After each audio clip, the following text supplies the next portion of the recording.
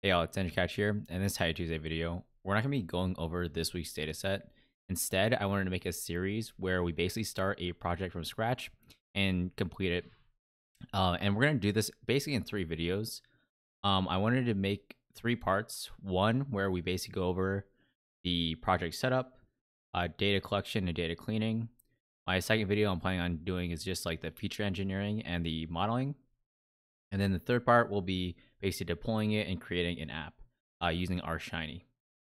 So I thought it'd be interesting, especially since I have about 48 videos since I started the Title Tuesday project. So I thought making 3 videos on, showing how to start up a project and finish it.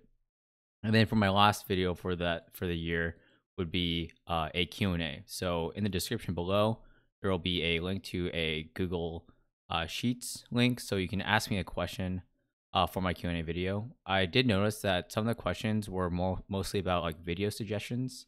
That's not really what the Q&A video is going to be about. So mostly about like, about data science itself, not really what I'm planning on making. So I'm just a little heads up for if you're going to submit any questions, because I probably will not answer any video ideas. Yeah, that's being said, I wanted to create a UFC sports betting model. So in between jobs, when I accepted a position as a data scientist, I basically had about a month off before I started my position. So during that month, I did some traveling, and then I also wanted to start. I also started a small little project. So I started up a UFC sports betting model, and actually in the scripts, I did get pretty far into it. Last weekend, I was actually organizing it and I condensing the scripts. So I've already done a decent amount of work for this project. So I think what will be good about this video series, or this 3-part series, is not really gonna go where I'm like doing improv and coding itself. I'm kind of going over the steps and the ideas that go behind it, and how you can really approach these problems when you're starting your own side project.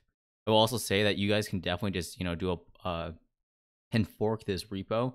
I have the repo actually in the Title Tuesday project, so you don't really have to go into my other repos. But I'm totally fine with you guys forking it, building upon it and stuff like that. I will say though, if you're gonna like, put out somewhere in public to give me some credit, I think that's basically it. But you can do whatever you want. Just give me some credit. So when you're actually starting a project, the first thing you have to do is actually create a project. So I think when you're doing it, you should always create, a little folder that will have your project. In this case, we're putting in the Title Tuesday repo, and I'm calling it the Title Tuesday UFC project. So I created an R project using R Studio, and that way you can set your directory to that, and you just click on this, and it'll kind of open it up to your own set directory. It'll make it like an rproj.user, which I'm fine with. I don't think I have anything like classified or anything like that. I think it's fine, but if I see if there's any problem with it, I'll make sure to remove it. But generally, when I'm making a project or I'm starting a project like at work or by myself, I'll generally create 2 folders, one folder for my data and one folder for my scripts. So when you're actually starting a project, you need to find a data source, and hopefully this data source isn't easily attainable. So if it's an easily attainable source, then you really want to focus on the analysis part of it. But most of the time, you're trying to start a project where you want to grab the data itself, either from web scraping or requesting through an API. In this case, it's pretty easy to get UFC data. I went to ufcstats.com. You go to like events and fights. I marked completed, and then when I scroll down, you can see that there's an all. And now we have a page where it's all of the cards of all of the UFC fights. So right now we have a bunch of links to all these cards. And what I wanted to do is basically scrape every fight that the UFC has ever promoted with all of the data. So right now when we click into a card, we have a summary of all the fights.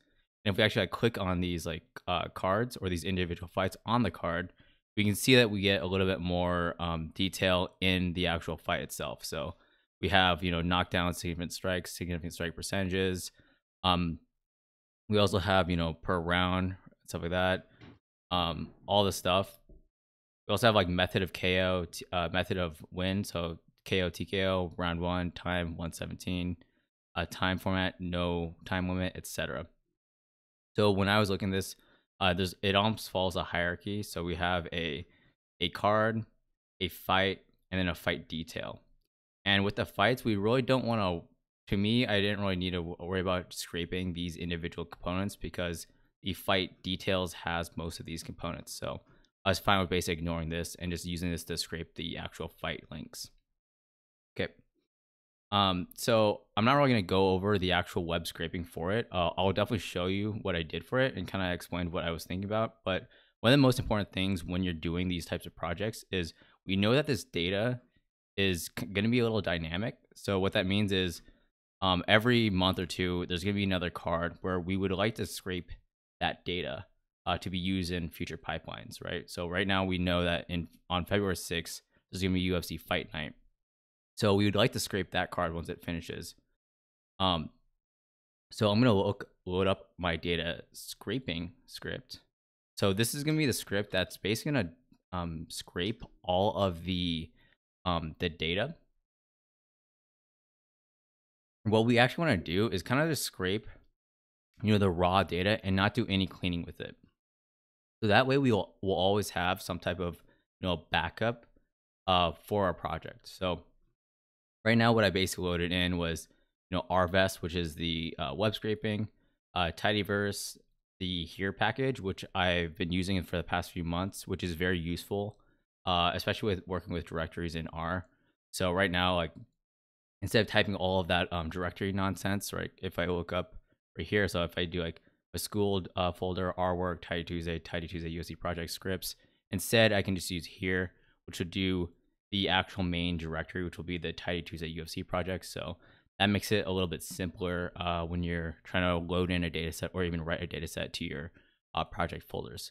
In this case, we'd probably want to write most of our stuff to our data folder. Okay, so what I basically did was wrote a few functions to scrape the links. So the first one is going to be scraping the cards. Additionally, I have one that'll scrape the dates from the cards. Then I'll scrape the fights, which are like for each card, we have like 11 or 12 fights. And then using those fight links, we're going to scrape the actual summary data, which is where most of the meat and potatoes are at, right? Because we want to scrape scrape the summary data. So the total submission attempts, significant strikes, fighter name, etc. The details, so win loss, round finish, etc. I also wrote a function to basically get round by round data, but in this case, I didn't actually use it for the analysis, especially since we're going to do a model. So for me, I would rather just kind of make it a little bit simpler and just instead of predict round by round stuff or even use round by round data, just kind of keep it a little bit simpler and keep it on a fight level. And then next, we're actually going to go over like the actual scraping. So if we actually remove all of these little functions and like condense them, they're pretty self-explanatory, right? We have our scraping functions that we're going to be using to actually scrape, and then we can actually scrape it. So I wrote this all so it's pretty pipeable, and it actually follows a hierarchy. So first we have our UFC page, which is like the page of all of the card links. Then we basically scrape all the cards. Then using all the cards, we scrape all the dates, and then after that we scrape all the fights from that stuff, right? So once we have basically our fight links, which is basically what we want, because that's how granular we're gonna get. I actually set up a progress bar so that way we can actually scrape the actual fight data. I'm not gonna go over this yet, but I want to say that once you actually scrape all this stuff, this function actually takes a long time if you're going to start from scratch, because you're going to be essentially scraping like, I don't know, a couple thousand fights, and that'll take a long time. So what I actually have is I have the raw data that we've previously scraped right here, and we're going to use that data basically to say like, if we've already scraped this card, we're just going to remove that card from our scraping queue, and then we're actually going to scrape the fights. So if there's no card to scrape, it'll give an error, but I'm probably just going to manually run this because there's no really set schedule for fights. Obviously, fights are always going to happen on Saturday, but sometimes, it's not going to be every other Saturday if that's going to happen. So for me, I'm fine with running it whenever I need to basically update my data set, which I'll probably be running, maybe once a month, because most fighters aren't going to be fighting on the same like twice in a month. So you're fine with running it basically once a month and getting away with it. So I actually removed the most recent fight, which was the Conor McGregor Dustin Poirier fight. So let's actually run this function right here and kind of go over what I was thinking about doing. Okay. So we ran all of this stuff, and we can see that's actually scraping the card, right? And then we have it where it's writing out the new data set right here, which is the fight data raw.csv, and that'll be loaded in the future. So when we actually look at this, let's see right here, we can see all of these, all of this stuff when we actually do a view there. So right here we can actually look at this hierarchy where we have the UFC page, which will be the same for all of the cards. Then we have the actual card link, which has all the fights. We have the card date right here, and then for each card, we're scraping the fight details. And then when we see the fight details, here are the actual things that we're grabbing. So we're getting a fighter, his or her knockdowns, significant strike landed, significant strike attempts, etc. And then it switches over to fighter 2. We have that, and it's basically the same metrics, right? Just replaced with fighter 2. Then we have the method of won, so KO, TKO. Then we have round finished, time, format, referee, the fighter 1 res, and the fighter 2 res. So sorry if you haven't watched the fight. I kind of spoiled it for you, but I think you probably saw in the news if you didn't see it. So as you can see, that data is pretty dirty. It's not great for actual modeling, but we can actually use it to actually clean our data. So right now I'm actually gonna go and open up our data cleaning script, and this is where we're actually cleaning the data. Most of it is just kind of renaming stuff, converting things into factors, parsing dates, removing redundant things that we don't really need for the model. So in this case, we don't really need like the page links, the card link, and the fight link. We also want to rename all the fields and stuff like that. I also did a slight amount of feature engineering. So I'm just creating like percentages. So like total strikes landed divided by total strike attempted, etc. So stuff like that, where I was changing a few things. And then we have some gender stuff where I had to do some regular expressions. Additionally, sometimes when the weight class was missing, I looked it up and found that it was usually just catch weights that were missing. Stuff like that. Sometimes there was no referee, so I had to remove that. But in the end, I wasn't really planning on using the referee itself. Although I do think that would be kind of interesting to model out like referee bias.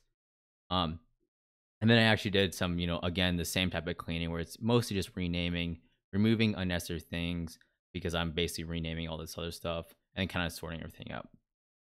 So really, I don't want to go over all of this code because it's really just kind of redundant cleaning. It's not too interesting, and it's something that everyone has a different approach to doing. It's just how I wanted to do it because, I was going to use this data for myself. But I will say one of the main things I want to show you is that we're not really we're using our raw data that we scraped, but we're not actually overwriting that data. Instead, we have this, fight data raw.csv. But after all the cleaning, we're actually creating our fight data, which is like the clean version of it.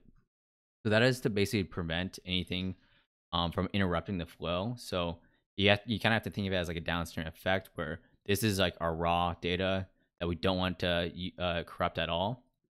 And then we have our fight data, which will be basically data we're going to be using that is cleaned and used for most of the feature engineering and modeling. So now that we've already designed all of our project, we kind of have to think about how we can reproduce this for if we want to do anything more. So I'm actually going to go back to the the data scraping and kind of go over some of the functions now and explain my thinking. So most of these I guess most of these HTML things was just using the combination of inspector the inspector gadget thing, the selector gadget tool, and also just kind of inspecting the HTML. One of the things that I think is good with this data scraping script is that it's very tidy. So basically, I'm using the mapping functions to use for all the list of page links from a given hierarchy of cards. We're basically using that to scrape the cards, and then we're basically kind of like removing any cards that we've already scraped. Then we're also doing the general scraping functions. I will say that adding a progress bar to your actual scraping functions is very useful, especially since when you're giving it to people, um, such as like you guys itself, it would definitely cause a lot of problems where, if I didn't have a progress bar or you couldn't see like how many fights have been scraped, people would probably cancel the actual scraping function because the scraping function takes a long time. So adding this really helps users understand, what's going on, and also just writing functions that are pretty self-explanatory. So none of these objects are very confusing, right? We have like our UFC page, which you can kind of read like, okay, these are like all the events, etc. We have scrape cards, which is scraping the fight card links. And we have the anti-join using our previous scrape cards. So it says remove cards that have already been scraped. Then we have our scrape card dates, and then scrape fights from every fight card. So that uses like again the same functions: scrape dates, scrape fights. Finally, we do the actual progress bar, and then we do the using the fight data. We actually scrape the fight summary data. I did wrap safely around the mapping function, and that's because there's those when you're especially when you're doing a lot of web scraping, that can run into some errors where it might return a null. In this case, safely will kind of just ignore it. So with that, it'll kind of give you a better way where if you're scraping 4,000 fights, and then one of the fights return something that your actual web scraping functions couldn't really understand, it's not just going to stop everything and you're not going to lose all of your progress. Instead, it's going to continue trudging on, and you might just have one error in one fight, and that's fine. So that's basically it for this video. I know this video wasn't very interesting because it's most about the projects, but we actually look at on my own repo, what we will start focusing on, which will probably be the most important part of this project, is the actual modeling part. So you see, I have the feature engineering and modeling done. So next week we're going to be focusing on, think about what type of features you want to create for a model, and also just what models we want to use, not from an algorithmic standpoint, but on a model structure standpoint. So we're going to go over maybe like multi-headed models, on figuring out like how should we use multiple models to break multiple components, or is it better to just put everything together in one single model and just like predict the outcome. So we're going to go over a lot of like modeling frameworks and model ideas for the next week's video, which will be very fun, and I'm going to be trying to finish that up probably next week. So with that being said, I'll see you guys next week, and Teddy on.